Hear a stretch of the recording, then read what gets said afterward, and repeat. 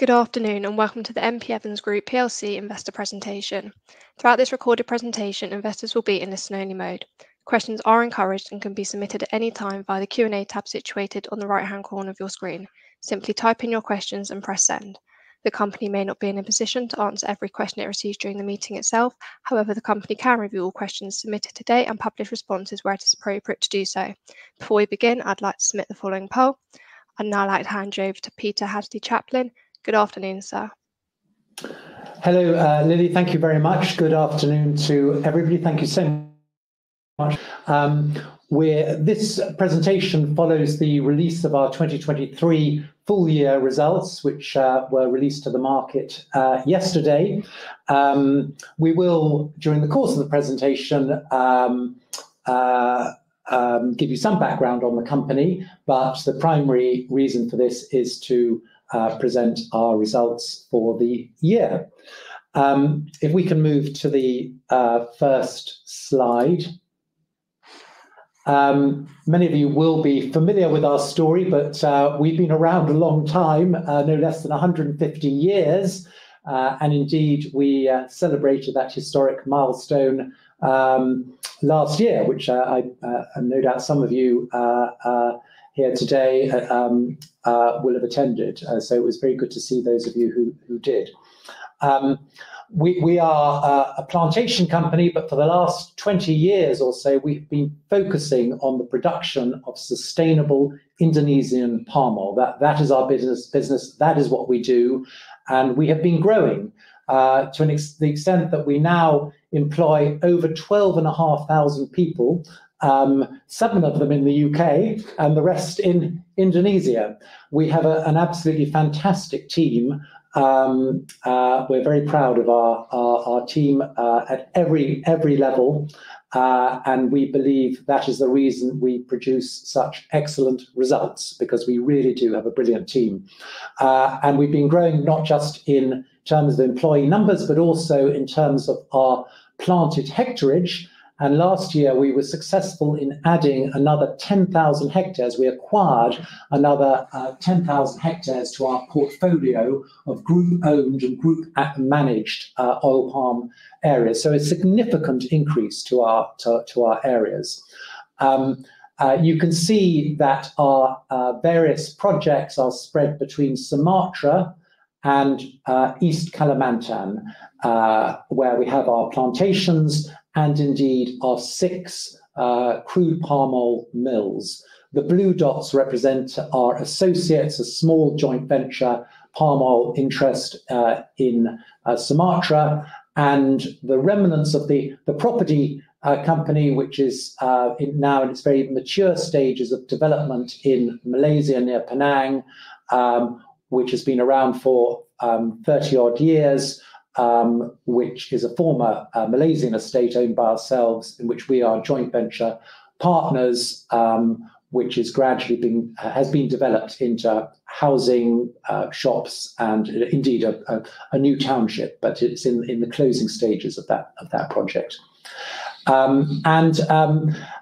We are extremely proud of our environmental, our sustainability credentials, of which Matthew will speak a little bit more a bit later. So perhaps we can now move to the next slide. These are our 4, if you like, principal strategic pillars, if you like, our core values: responsibility, excellence, growth, and yield. And yield, in a sense of yield, returns back to shareholders. The primary and most important one of all is the responsibility we have towards all our stakeholders. We have been members of the RSPO, the Roundtable on Sustainable Palm Oil, since the early 2000s, when the RSPO was formed. Clearly, we do not engage in deforestation. We clearly have a policy of zero burning. We have an excellent zero waste policy. We provide excellent housing and other community facilities, which helps towards retention of staff and managers. All 6 of our mills are up and running and are producing certified sustainable output. That's palm oil and palm kernels. We have recently published our reports on the TCFD and TCFD, Task Force on Climate and Financial Related Disclosures, and ESG, Environmental Social Governance. And we are indeed on track with our net zero targets. Excellence is something we strive for. We invest for the long term. We invest both in people and in our assets. And this helps us to deliver increasingly higher yields and extract oil, that's crude palm oil extraction rates from our mills. The most recent mill was opened in 2023 at the Musi Rawas project in South Sumatra. And we strive to continue to improve our extraction rates and our yields per hectare. We have strength and depth across the company, where we see successful transition of senior management roles. Our president director of our Indonesian operations, who's one of our directors, Chandra Sekaran, passed the baton on to Pak Ravi Chandran, known as Ravi, who is doing an excellent job. Chandra is still working with us as a consultant, as well as his non-executive role, but we've made, there's been an excellent transition there and in a number of other senior management roles. So as I say, strength and depth across the organization. Growth comes from three primary sources. The crops grow as the palms get older, as they continue to mature. We're still relatively young in terms of our average age. And also, as with better and better agronomic practices, our yields improve. And also, as we acquire new areas of land, of course, we have increased crop growth as well. So from those three sources, three different ways in which we are able to continue to grow. And indeed, this was evidenced in our record crop and crude palm oil production during the course of last year. And as I mentioned earlier, we added 10,000 hectares to our group portfolio. And we are continuing to plant more oil palms sustainably at our project in South Sumatra at Musi Rawas. And coming to shareholder returns, we have delivered and continue to deliver improving returns to shareholders. We have an ambition, a program of further improvement and growth, and the strategy is to deliver further increases of shareholder returns. As Luke will speak more about, we generated over 100 million, 107 million in operating cash last year. And we were able to increase our dividend, our total dividend for the year, by 2.5p from 2.5 pence, from 42.5 to 45p, of which the final dividend payable in June has been increased from 30p to 32.5p. And not to be forgotten either is the earnings per share is enhanced by our ongoing program of share buybacks. We believe that buying back our own shares is an excellent investment at what we believe to be undervalued pricing by the market. I mean, the market does what it does, but we believe this represents a good opportunity to buy a significant value in what we know to be excellent quality plantation land. Next slide. Just a snapshot or a few snapshots of last year's celebrations marking our 150-year anniversary, both in the UK, Mansion House, where we had our AGM followed by a lunch, and indeed in Jakarta and in other parts of Indonesia. And what was great was to see 15 or more of our Indonesian colleagues come over to the UK. Normally they host us, but for once it was our chance to host a visit from them, and it was great for them to see what happens over here in the sort of HQ, and it was altogether a great success. I think morale, a great morale booster all round, and it was great to have shareholders meet some of the Indonesian team as well. So if I may at this point pass across to Matthew, who's initially going to talk about the palm oil and the wider vegetable oil market. Great, thank you, Peter. So before we get on to talking about our own operations, I think it's helpful just to set the scene and put it in context in terms of, as Peter says, first of all, the wider vegetable oil market. And I think really the chart on the left-hand side of this slide really does illustrate how much things have changed over the last few decades. The chart goes all the way back to 1990 and looks at what the world vegetable oil market looked like then. And you can see that the total world market at that point accounted for approximately 50 million tonnes, just over 50 million tonnes. And you can see the steady increase over several years since then, and how the world market has increased all the way through to the last full year, to 2023, where the world market for vegetable oil is now over 200 million tonnes, around 220 million tonnes. And importantly, the various elements of each of the bars represents the various vegetable oils. The first part, the bottom part, is in dark green, is palm. And you can see how palm has been taking steadily an increasing share of that increasing market over time. And when we sort of explode out the most recent year on the right-hand side of the chart to look at it in a bit more detail, and you can see that by the time you get to 2023, palm is actually taking 40% of the world vegetable oil market, certainly when you include the two key products that come from the one crop, because palm obviously produces crude palm oil, but it also produces palm kernel oil, the two parts coming from the same crop. And between them, they account for 40% of the world's contribution to the main vegetable oils. So a substantial part of the world's vegetable oil market. And if we then focus in a bit more on palm oil in detail and look on the next slide, I think the key thing I would take, if we could just move on to the next slide, the key thing I would take from this next slide is just how productive palm is when we compare to the other major vegetable oils. The key thing that sets palm apart from the other major vegetable oils is that palm is a permanent tree crop. All of the other major vegetable oils are annual crops. And palm is substantially more efficient in its use of land compared to the others.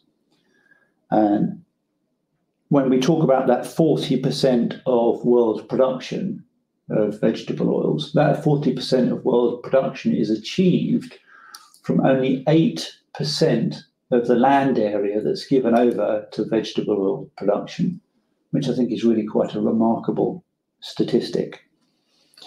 And if you look at the right-hand chart on this page, this really brings this point home.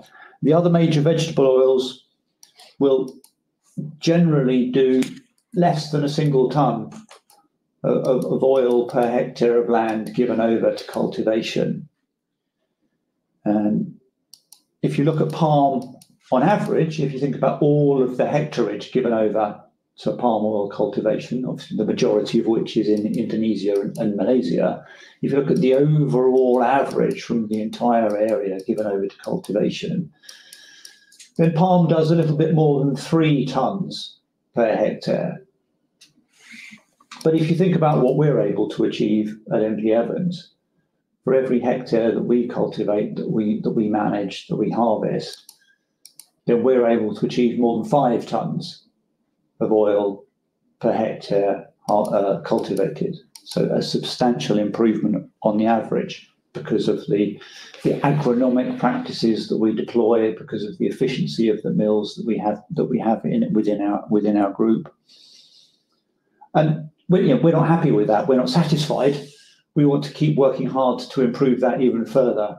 We're committed to working towards pushing that up to 6 and beyond. And we think we can do that with the excellent quality of the hectareage that we have and the investment that we've made in our milling facilities. So that just gives you a bit of a sense of vegetable oil and indeed palm oil in particular. It's extremely important for us then to focus on sustainable palm oil. As it said on the previous slide, only 20% of the world's palm oil production qualifies as certified sustainable production. Now, of course, that doesn't mean the other 80% is not sustainably produced, but it's about certified sustainable production. Everything that we do is done on the basis of sustainable production and sustainable cultivation. And this has been an area of absolute focus for us. And of course, opening another mill enables us to push forward in this area. And we're very, very pleased to be able to report that by the end of 2023, all of our mills are now certified to produce sustainable output. And that will help us in our continual journey of driving up the proportion of our output that qualifies as certified sustainable output. And as Peter mentioned earlier, it's been very important to us to increase the amount of reporting that we do to enable all of our stakeholders, our shareholders, and our other important stakeholders to understand what we're doing in this area. So over the last 12 months, we published a TCFD report. Last month, we published a new ESG report. And there's a huge amount of detail in both of those reports around the area of sustainability in its broadest possible context. And this is obviously designed to be a financial update for you, so I'll try very hard not to go on about this area for too long, but I do highly commend both of those reports to you as very valuable insights onto the work that we're doing in both of these areas. One point I can't but help mention is around our journey on carbon reduction. When we first published in this area, we set 2021 as our baseline year for measuring our what's called our carbon balance sheet, so our total carbon emissions as a group.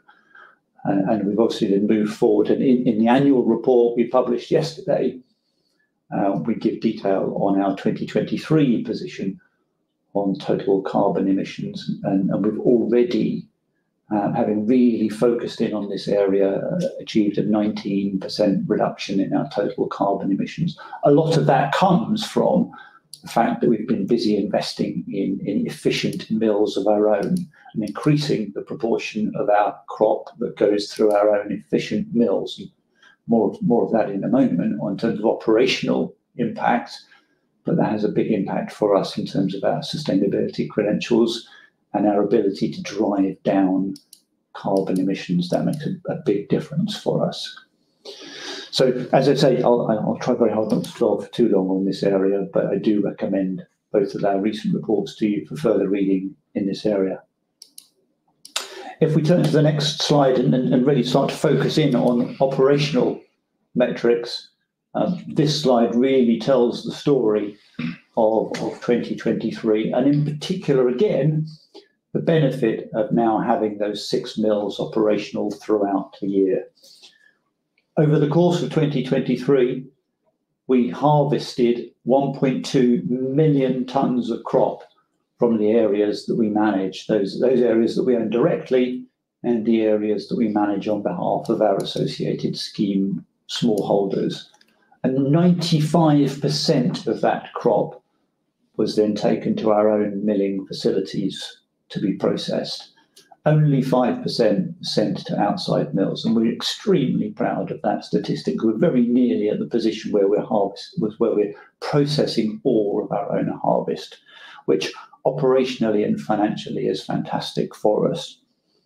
Now that we have 6 mills, we have capacity to bring in crop from outside suppliers as well, and so that's how you get from the 1.2 million of harvested crop to the total of 1.6 million total processed crop.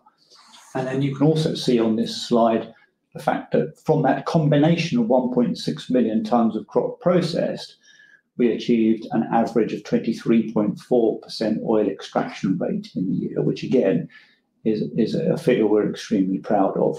That was up on the previous year. And given that combination crop, given that a quarter of our input is coming from outside suppliers, where the crop quality is inevitably not quite as good as the crop that we harvest for ourselves, delivering that 23.4% average extraction rate is something we're extremely pleased with. And similarly, ending up with production of over 360,000 tonnes coming out of our own group mills, again, is a big deal for us this year. That's up more than 20% on the production coming out of group mills in the previous year. So real operational progress in terms of what we've been able to deliver this year. So at that point, we should move on and look at some more of the detail and some of the financial consequences of all of that. And at that point, I will pass over to Luke. Oh, thanks, Matthew. So just starting with the top row here, Matthew's just touched on the group processed 1.6 million tonnes of crop in the year. So that's up 7% compared to 2022. And as a result, we increased our production from 2022 up by 11%. As well as that increased crop being processed, there's also a benefit there in relation to the opening of our new mill at Musi Rawas, and also, as Matthew's already touched on, an improvement in the extraction rate. 2022 was a phenomenal year from a pricing perspective. So it was almost inevitable that 2023 was going to see some softening in that price environment. So the average price per tonne for CPO that we received in 22 was $854, and that reduced in 2023 down to $729. So somewhat inevitable, but I think it's important to stress that at that level of $729 per tonne, that still is a very good price, and certainly by historical standards as well. So with that resulting price drop, the revenue did decrease. There was an increase in volume, but that couldn't quite offset that price reduction. So we saw revenue drop from 327 million down to 307 million. And then that flowed through down to our operating profit. So that price differential dropped down to operating profit. And we did still see a little bit of heightened fertilizer costs in 2023. And they are moving in the right direction, and we saw that through 2023. However, there's still a little bit of residual inflationary pressure on fertilizer costs in the P&L in the second half of the year. And that kind of nicely leads into the cost management. So yes, we have seen an increase in our cost per tonne, but driven, as I say, by really that fertilizer increase. And we try and control what we can that's within management's control. So managing our labour costs and also offsetting that any inflationary pressure there, hopefully with some better efficiencies to really manage that cost per tonne level. So with that lower profit, again, on earnings per share was down from 108p last year to 78.1p this year. But we're delighted, as Peter's already touched on, to be increasing our dividends for 2023 up from 42.5p to 45p. And as Peter's mentioned, an increase in that final dividend of the year of 2.5p. And I think then also just to touch on finally sort of how 2024 has started, we saw a relatively soft start to 2022 from a crop, as there was some seasonality in our crop trends. But in the beginning of 2023, we've seen a really strong start, crop up 16% compared to 2022. And we're also seeing our own crop growing at a higher rate than 16% increase, which is good, which means we have to buy less independent fruit, which is of benefit to our margins as we look forward.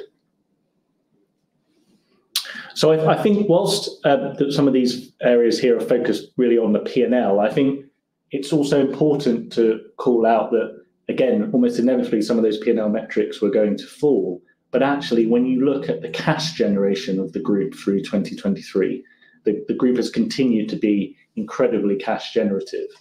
So I'll just sort of walk you through this graphic here. So on the top line, the sources line, that really just shows the sort of cash that we had available to us in 2023. So we came in with a large chunk of cash on the balance sheet.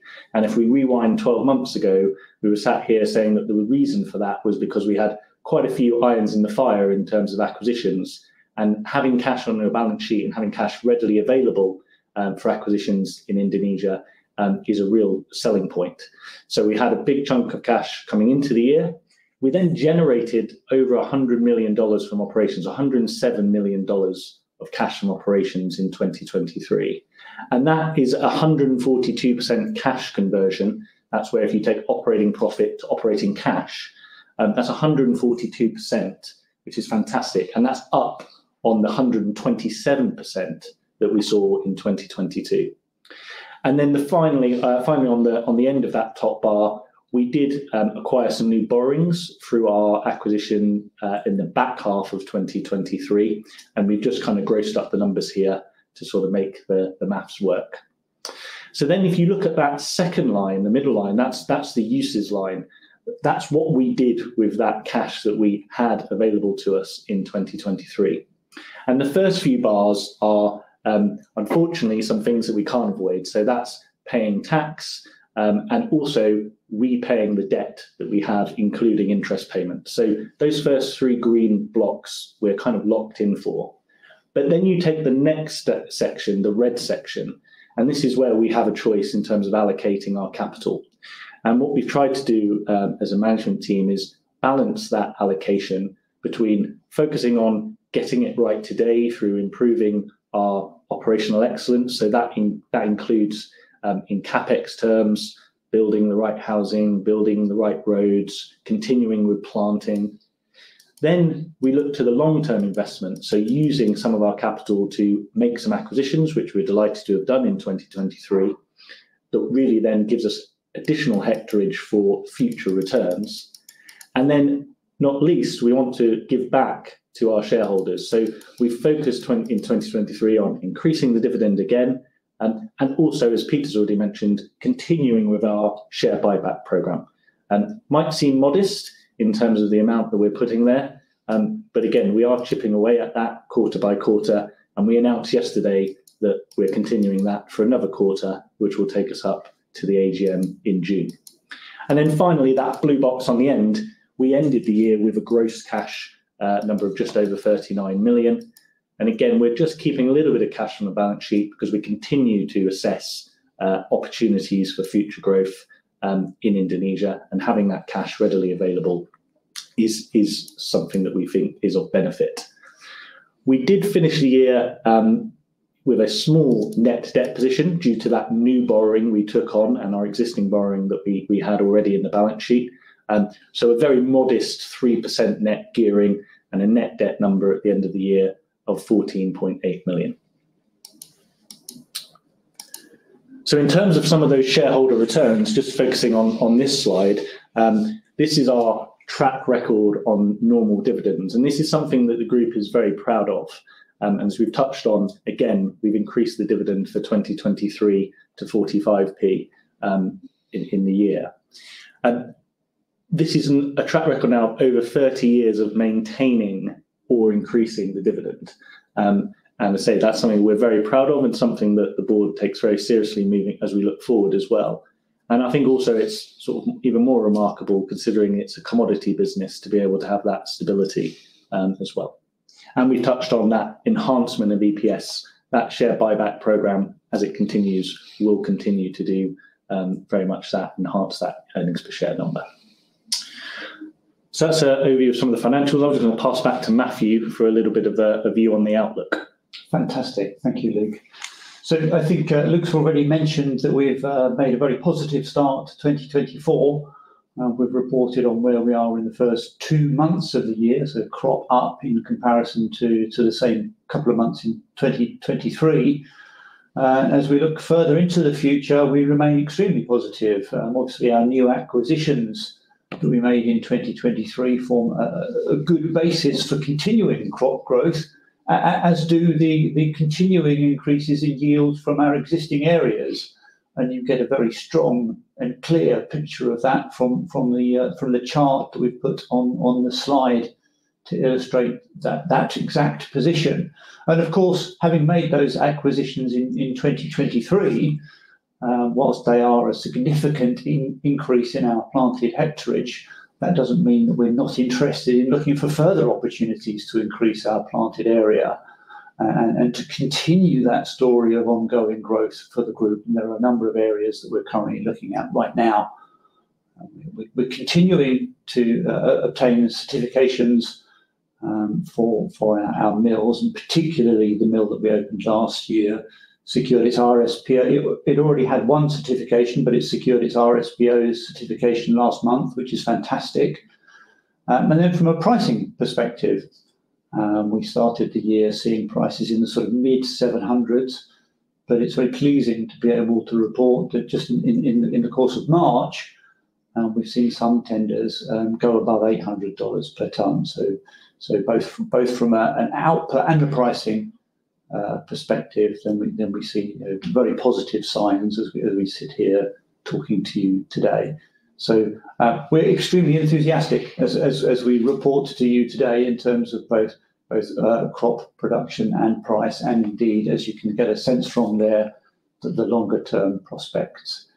So that concludes our presentation for today. I'll pass back just now to the IMC team before we then move on to questions. Peter, Matthew, Luke, thank you very much for your presentation this afternoon. Ladies and gentlemen, please do continue to submit your questions just by using the Q&A tab situated on the top right-hand corner of your screen. Just while the company take a few moments to review those questions submitted today, I'd like to remind you that a recording of this presentation, along with a copy of the slides and the published Q&A, can be accessed via your investor dashboard. As you can see, we have received a number of questions throughout today's presentation. Can I ask you to read out the questions and give responses where appropriate to do so, and I'll pick up from you at the end.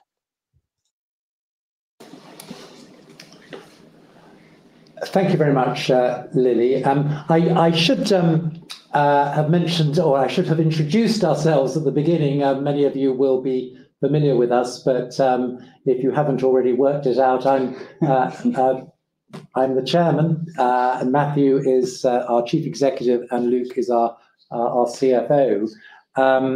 But I also perhaps should touch on what was said in the announcement about my own role changing, which is a shift from an executive role to that of non-executive chair. My role as executive chair has been increasingly waning, which I'm delighted to be able to have happen. I have huge confidence in the management team, both here in the head office and indeed in Indonesia. And I'm looking forward to stepping back a little bit, but continuing in my role as chair in a non-executive capacity. And I'm not sure whether prompted by that part of the announcement, there was a question regarding my own, if you like, family interest. I'm perfectly happy to answer that as to whether I'm looking to sell it, and I can say categorically, no, I'm not.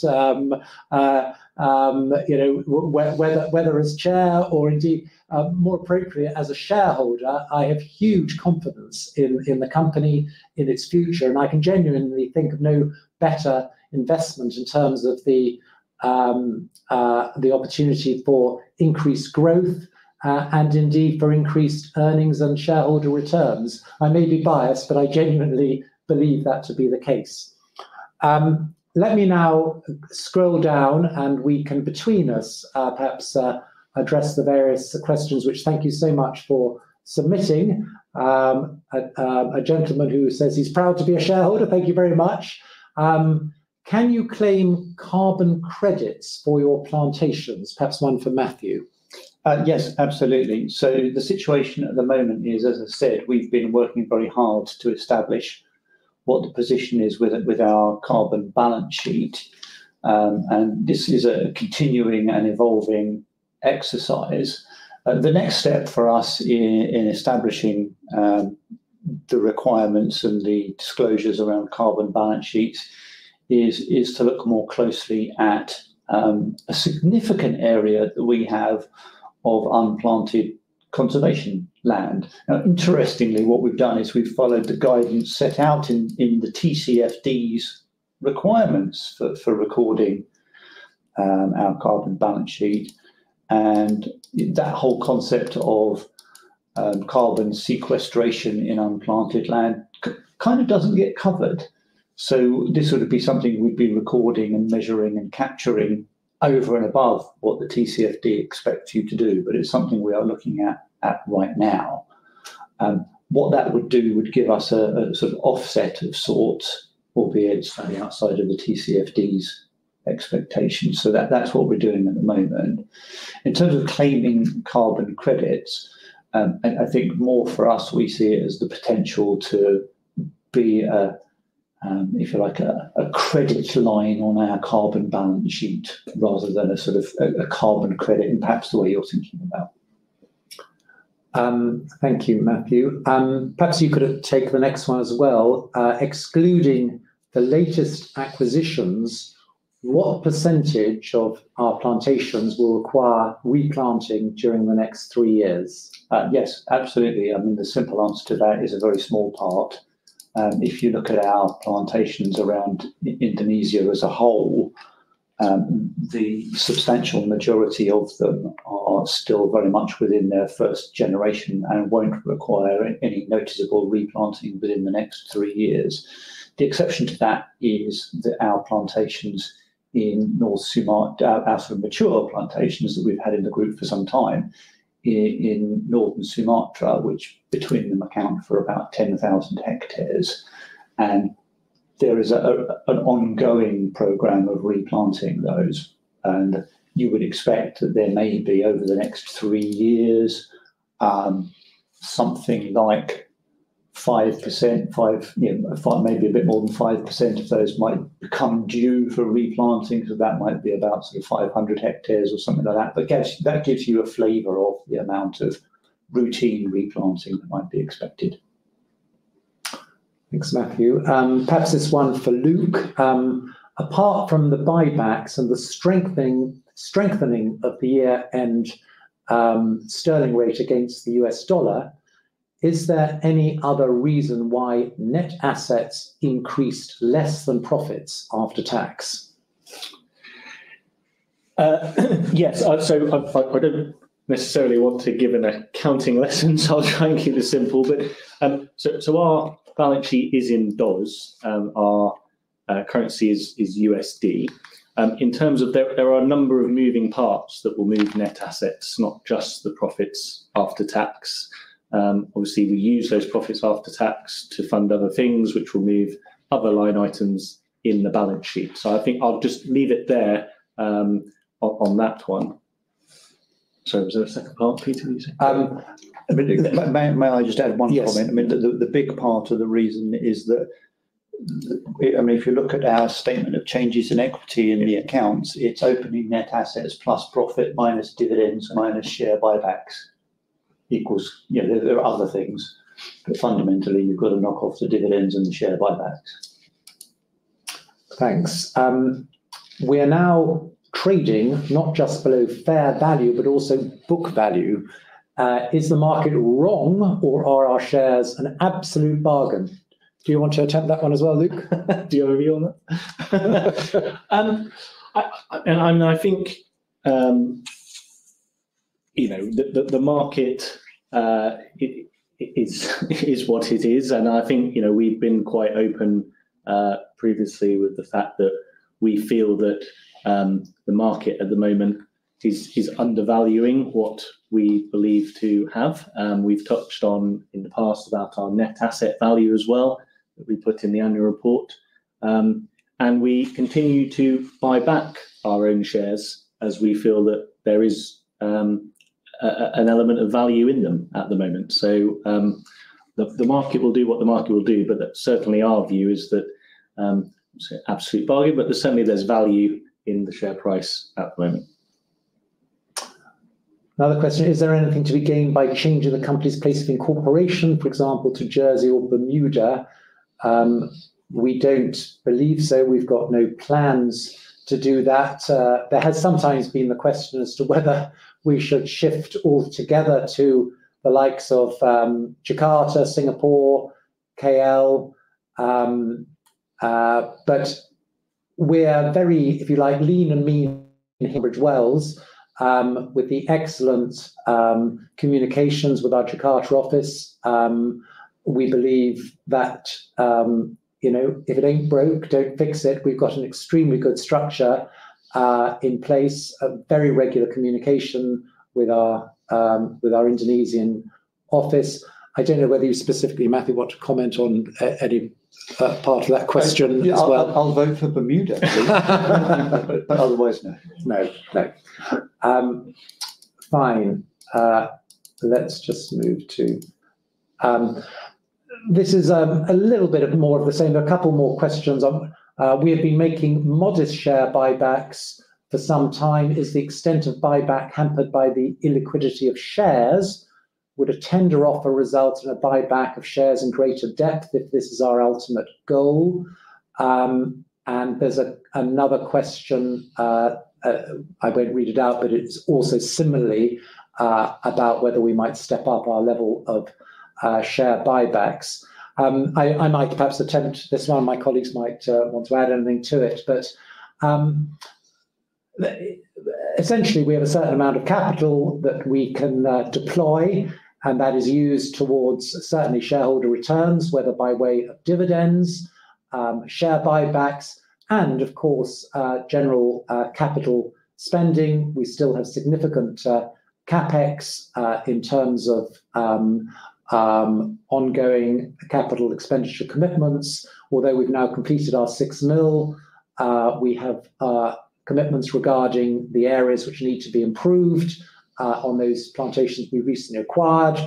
And indeed, we continue to plant more on our existing areas, and we remain open to the prospect of acquiring more hectarage. And we so like to keep our powder dry with some cash.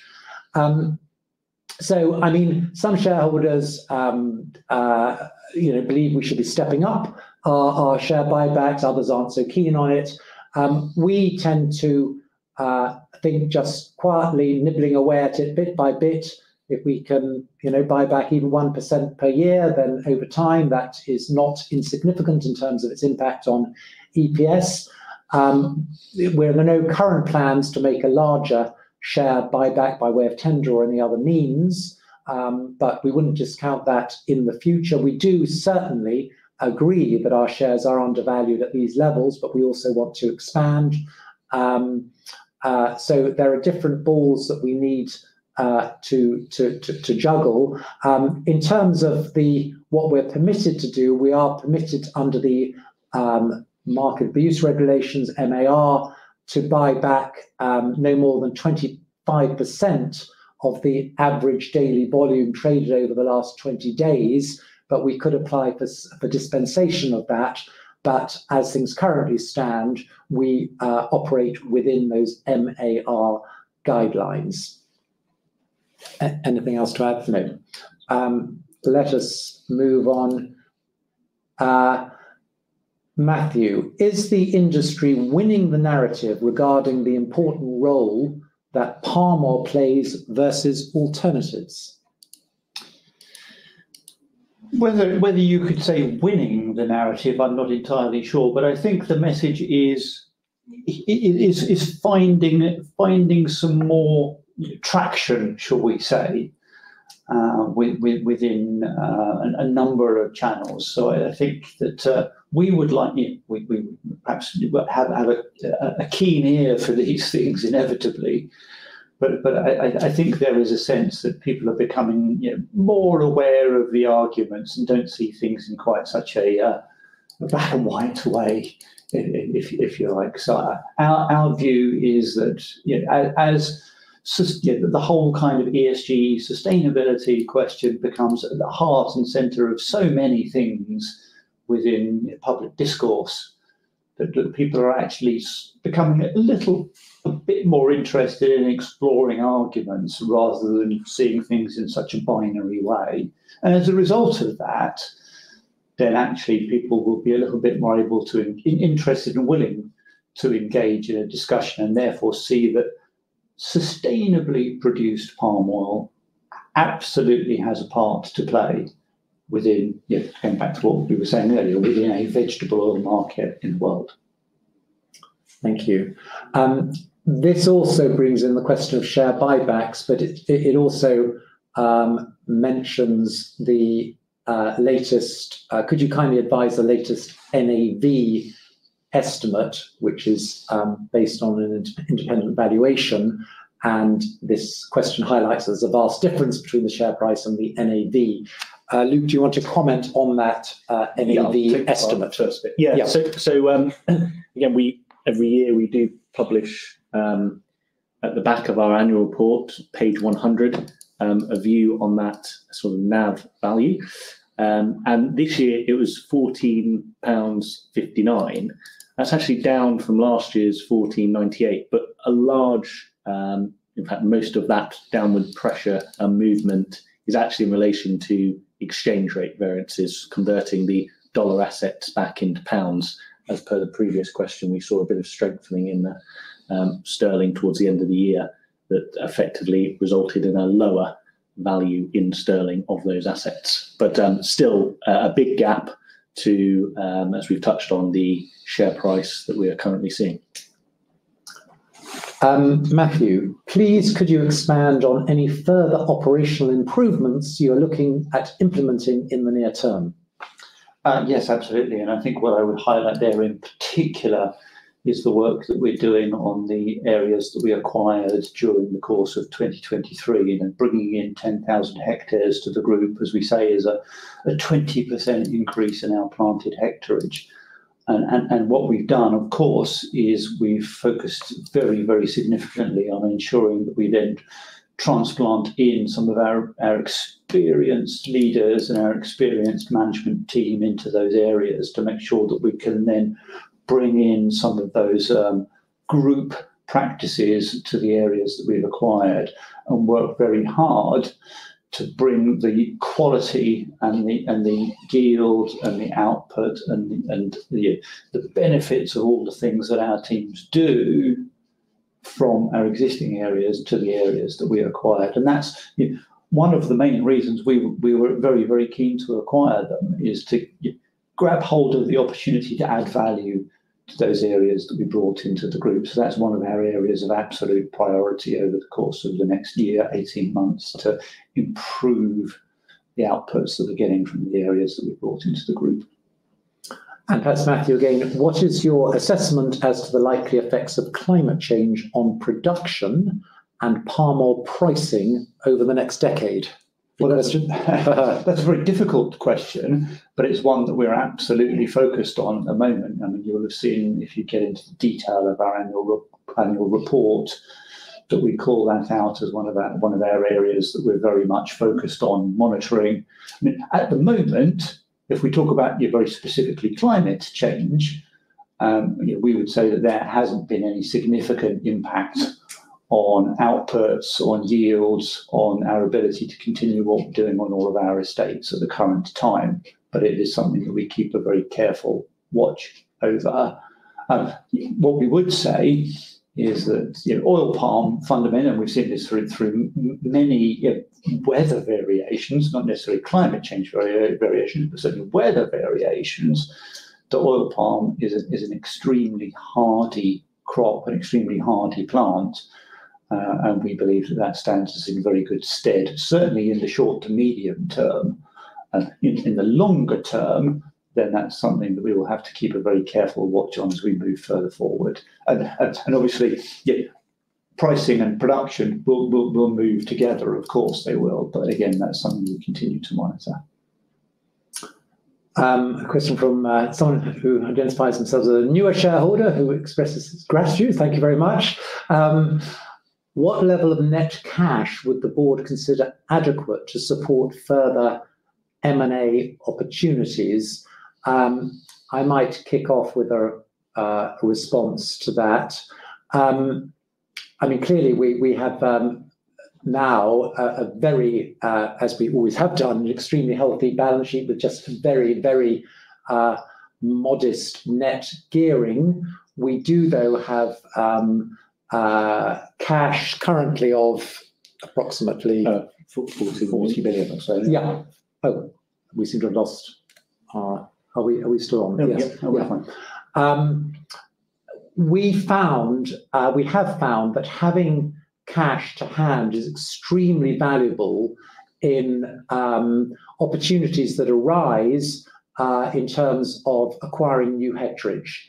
And therefore, we don't always seek to reduce our borrowings to the bare minimum, because inevitably it then takes a while to raise that debt level again. We have to be conscious of higher interest rates, but nonetheless, to have the sort of cash that we have at the moment is helpful in terms of prospects, which we're continuing to explore with regard to acquiring new areas around our existing mills, which would be fantastically helpful, as Matthew has already touched on, in terms of increasing the utilisation of our existing milling capacity. So to have some surplus cash of that sort of order, it is kept under review against the backdrop of interest rates, but as of now, that is an amount that I think we feel comfortable with. Yeah, I mean, I think also maybe part of the question is, we wouldn't necessarily be adverse to taking on some more debt should the right opportunity be in front of us.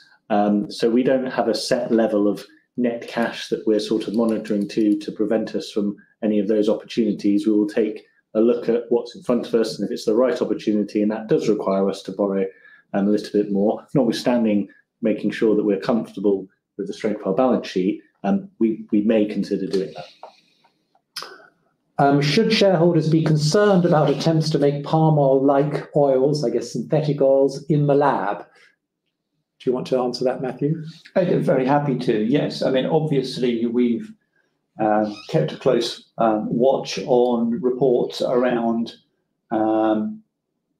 developments in this area around synthetic oils and, as you say, oils that are made in the lab rather than based upon crops that are harvested in the field.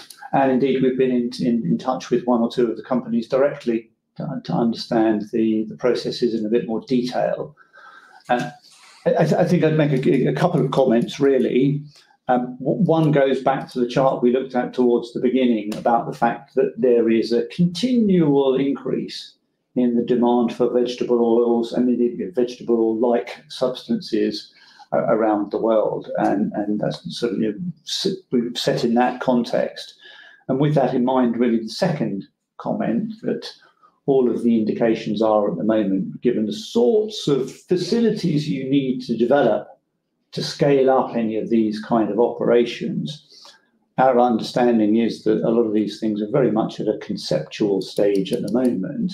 And even when they do, if they can scale up, then the ambition is to deal with operations that start to produce maybe tens, maybe hundreds of thousands of tons of the equivalent products per annum. And as I say, that's within a context of a vegetable oil market, which is 200 plus million tons per annum. So whilst this may have a small part to play within a growing market, I don't think we're feeling unduly under threat as things stand. Thank you, Matthew. We might make this our last question.